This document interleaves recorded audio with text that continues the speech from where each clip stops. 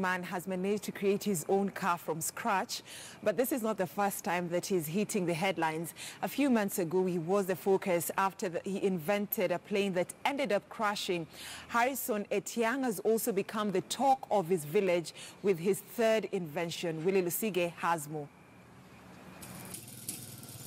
For days now, people have been streaming into Kocholia village in Malaba.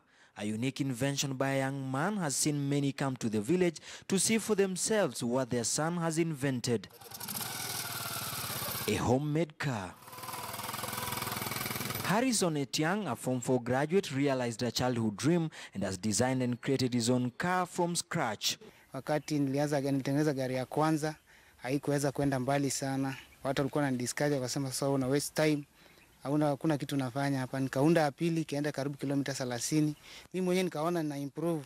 He says he made the car using an old motorbike engine and several scrap metals. So niliamua kuchukua engine ya pikipiki yenye ilipata ajali, nikaunganisha, nikaweka tires 4 na nikaona inaweza tembea vizuri sana hata kuliko ile pikipiki na inaweza beba capacity kubwa kuliko ile pikipiki. Pia ukiendesha uko comfortable. This is not the first invention by Harrison. A few years ago, he invented his own plane that managed to take a few flights before crashing. That invention got him a lifetime ban, never to fly any homemade plane. But that did not dampen his fighting spirit. Kutua ndio ilikuwa shida. Kutua sina airstrip hapa. Sasa niliona nikianguka kitu kama uwanja naweza crash land. Sasa nilikuwa napenda natafuta penye miwa iko ama msitu iko. Ndio nikarudi na kwa magari because aviation waliniambia mambo ya ndege inaweza letea shida kwa anga. He went on to develop his own radio station that was broadcasting in Kenya and Uganda that also got him arrested. Hasa watu walikuwa wananisikiza kwa village na watangazia kama kuna campaign, kama kuna immunization. His many inventions became too much for his family, who he says chased him away. But even as he was being chased, he knew that the plane and the radio station were not the only things he would invent. He wanted more, and his creative mind pushed him towards a car. And a couple of months later, his 3-seater car was ready for use.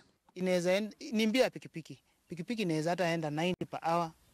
So speed yake ni ya pikipiki because engine yake ni ya pikipiki. Apart from using it as a means of transport to St. Joseph Kocholia, where he works as an artisan, he also offers transport services.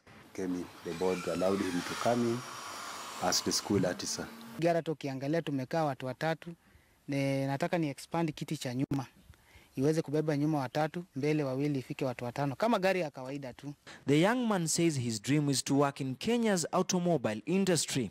Isuzu ni nzuri, Toyota ni nzuri. Kampuni yote ambayo itajitokeza kati ya hizo wakiweza kunifadhili, naweza travel distance mrefu au anatembea kwa mguu, mtu anang'ana baiskeli. Na hii yangu nikiweka mafuta 20, naweza enda kilomita kadhaa na nirudi, sababu haikunywi. Willie Lusige, KTN News, Kocholia, Malaba.